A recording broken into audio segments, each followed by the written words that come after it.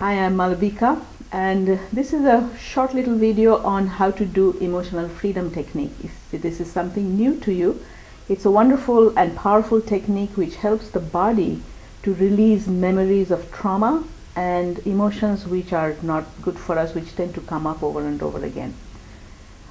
We tap on certain points on the body which correspond to the Chinese meridian system, and I'm just going to give you a little demonstration as to how it works. We always start off with the side of the hand. It's called the karate chop point, this fleshy part of the hand. You are going to tap on that with your other hand, gently, firmly, about 7 to 10 times. We start off there, and the other points that we're going to tap are top of the head, right here, crown center. We tap on that point. Then we come to the inner eyebrows, just where the eyebrows come inside. We take on either side, we tap on that area.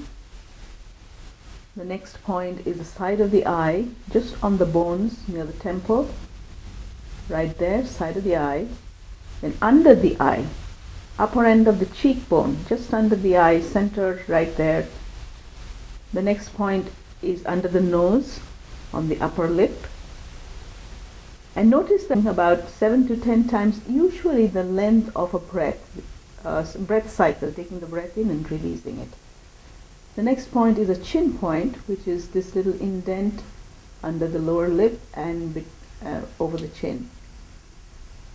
The next point is called the collarbone, which is on either side of this little notch over here. You could be tapping right on the bone, on the collarbone.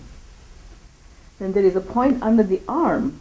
If you just came down a few inches under the arm, right about 3 or 4 inches right there, you will find a very, very tender point. So you're going to tap on that point. And then we come right back to the karate chop point. So these are the points on which we tap when we do the emotional freedom technique.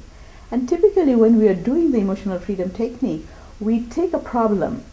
Now the problem may be that I have a bad knee. Maybe my left knee is aching, and I'll take that problem and I'm going to tap on that. So what I do is I go to my karate chop point, I tap on that, and I do what is called a setup. When I do a setup, I will say to myself, even though my knee is aching, I love and accept myself completely. Even though my knee is aching, I love and accept myself completely. This loving and accepting myself is a very big part of this emotional freedom technique, because it is that opening up to the love and acceptance which creates the channels of the body to open, and that is the energy that will do the healing. So 3 times we will do the basic setup. Even though my knee is aching, I love and accept myself completely. And then we go through the tapping sequence. Just as I showed earlier, you start tapping on the top of the head. My knee is aching. This time we just use that reminder phrase. My knee is aching. My knee is aching. My knee is aching. My knee is aching. And the pain won't go away. So I'm staying tuned to my ache. My knee is aching. This ache in my knee.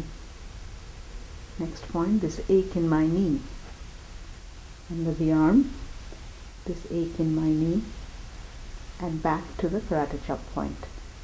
And that's called a sequence. And we will do that a few times. Inevitably what happens that the ache in the knee will start to shift. You'll find either it is released completely or partially, or sometimes even it increases because it's bringing up stuff that now needs to be healed. So that's the basic protocol of emotional freedom technique.